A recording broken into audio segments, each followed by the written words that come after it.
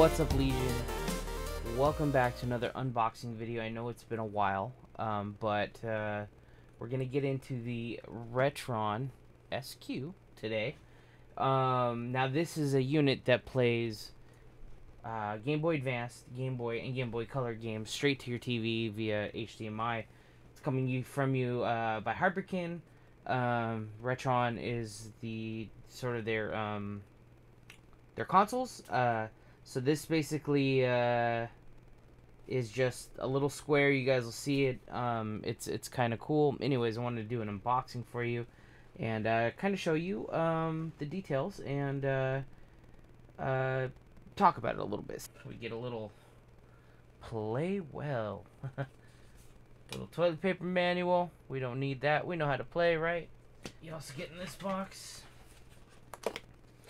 a controller. I'm gonna tell you right now, and this is just me talking about this controller. This controller is super comfortable, and it's actually really nice. For a sort of third-party, I would say like Super Nintendo controller style, it's a very nice controller. It's really well built. So, and that does it does go in via USB. And then let's put that to the side. Also in this box you have, you know, can never have too many HDMI cables. I'm not gonna take that out of the bag because I have a billion of them. And then the unit itself is just this little tiny square. And there you go. There's the unit. It's definitely cool. I love the aesthetic of this. I don't know why. I just think it's kind of cool looking. Here's the top where all the games fit in one slot there. Here's the back. You have your HDMI. Your this is your ratio, your screen ratios. So 16.9, 16, 9, and 4:3. And then you have for your TF card here, or your memory card here, and then your Type C power adapter. And then this is your power button and your reset button. And it does have hot swapping. It is hot swapping. It does have hot swapping abilities. And it's kind of cool. Like, you'll be playing I'll be playing a Game Boy Color game, and then I don't play the game anymore, so I can hot swap it out with another game that I potentially want to play. And I don't have to wait for the loading screen or anything like that. It just automatically kind of hot swaps it out. So we're gonna go ahead and plug it up, and we're gonna check out some gameplay to kind of show you guys what it can do on screen. So let's do that now. Power Rangers Rescue Thunder, I think, something like that. Thunder Rescue. Anyways, that is a Game Boy Color game. So playing that. Then this is an original Mr. Chin's Gourmet Paradise. We're playing that. If you haven't played this game, it's great. And then for Game Boy Advance, we're gonna do a little bit of Wario Land 4. And then I wanted to try some a multi-cart for the Game Boy Advanced. 369 in one, you know these things. Get them on Amazon all day. And then the original Shantae, this is a repro cart, and I want to see if the repro cart works. So, kind of give you an option of all of them here. So let's go ahead and go to that footage, and we'll check it out. Into the Hyperkin Retron SQ. Like I said, we're gonna start off with the Power Rangers game on Game Boy Color. So this is Power Rangers Lightspeed Rescue. I think I said Thunder or something like that earlier. Anyways, so we're just gonna press start here, and I am using the controller that it came with. Yeah, and let's see how it plays. You know me, we're going easy. We're going easy style, man. We're going easy style. City, sure. Oh, damn. The damn. Dang, I wanted to be a Megazord for you guys. So as you can see, it's playing fairly well. I mean, so the big knock on this was when we get to the Pink Ranger, always my favorite. When we get to the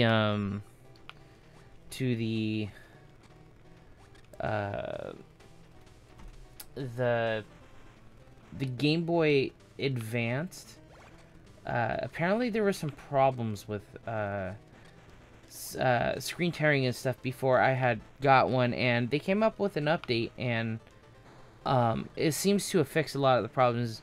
I mean, from what I can tell, because since I've been playing it, I haven't had any problems with it. So yeah, I mean, that's cool, as you can see, you know what I mean. So let's go ahead and let's hot swap it. So I'm literally just gonna pull the game out here, and I just pulled it out, and I'm gonna put in Mr. Chin's Gourmet Paradise here.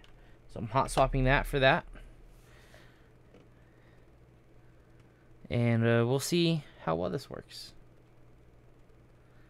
There is a little red light you can see where it, you know what I mean. Oh, look at that. Okay, it does pop. Now, the game is supposed to do that, by the way. Just kind of scroll down like that. It looks weird, but yeah, it's one of those kind of crazy games. So this is a regular Game Boy game, and what you want to do is get these butts. I call them butts, and I think they're supposed to be like turnips or something. But anyways, I guess it just turns some of this into color, you know, which is kind of cool. You don't get that, you know, black and white, you know, look. I think that would be hard to replicate anyways, at this point. So yeah. Anyways, okay, so that's a regular Game Boy game. Everything's beautiful on it. I mean, it plays great. Let's swap this out. Hot swap once again. And let's go with a regular Game Boy Advance game, Wario 4. So, like I said, all these cartridges fit in the same slot, which is really cool. And we should just be able to hot swap it right into the game. Don't make me a liar, Hyperkin. Don't do it. Come on. Come on. You can load. Okay, so now I guess maybe Game Boy Advance games need to load in instead of hot swapping. Alright, we're loaded in. To this Wario 4. Yeah, I mean, it plays it perfectly well. I don't see a problem. I've never played this game, obviously. I mean, I've played it, but I've never like played it enough to have a save file.